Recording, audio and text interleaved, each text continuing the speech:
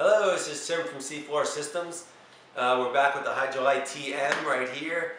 We made a lot of changes this year, so we're going to make a new video and I'm going to tell you all about them. To start with, we went with a more compact case. As you can see right here, it is about a third less the size of the outgoing case. Other changes we made were a new mounting bracket. It's stronger, it accommodates our new pole. The new pole is 1.25 inches, but it's much thicker than the last one. So it'll be stronger, hopefully last a lot longer, be more stable in the water. New mount to accommodate the thicker pole. Another change is the transducer cable. We've been doing this for some time actually. We went down to 10 feet. Our customers asked, why is it 30 feet? So we listened and we made a few changes. Another couple big changes were in the actual sonar mite. Some hardware is now stainless. We put dust caps over the amphenol connectors.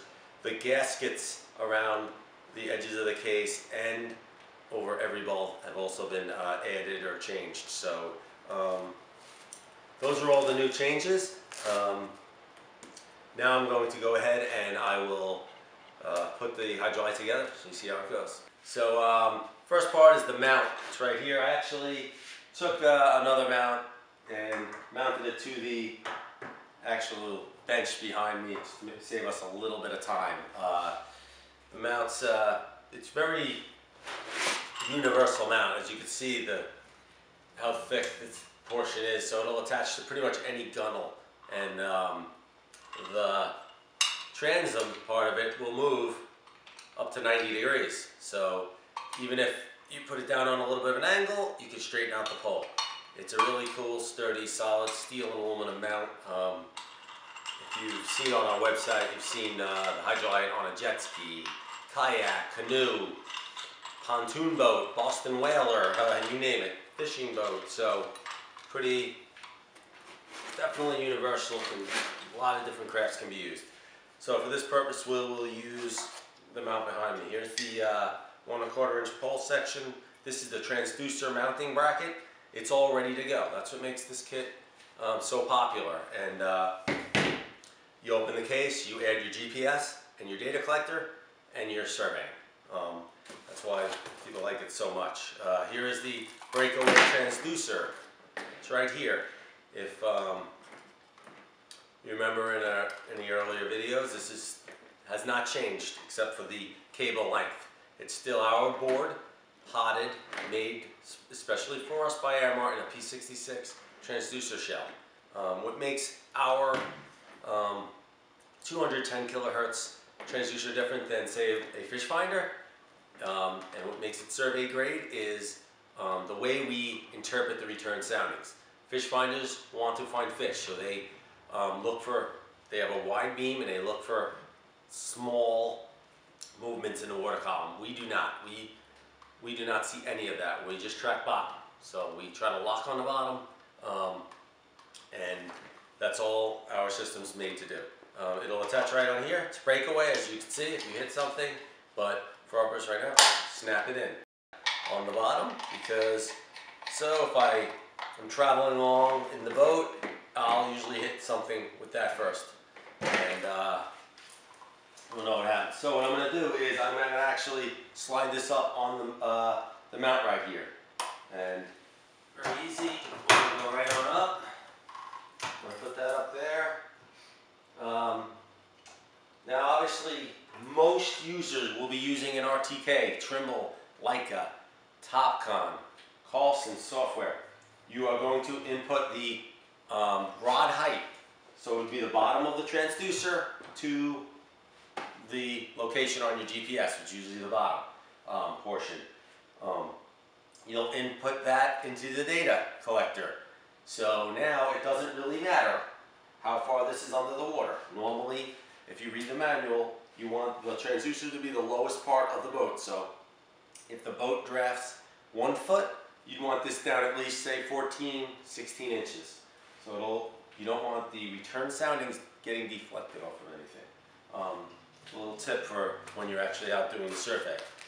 You know the kit comes with 3 pole sections, but for our purposes here, I'm going to just use 2. Normally, you'll set it up like that. This is the actual sonar mount. We build this in California. As I noted earlier, it has a lot of changes done to it. What's great about it is just it's the simplicity. There are no buttons at all. There's not even an on-off button. It will attach to the pole, and then you will plug it into the transducer, and it's pinging. That's it. That's how simple it is. Just going to pull this up, and I'm going to plug it in, and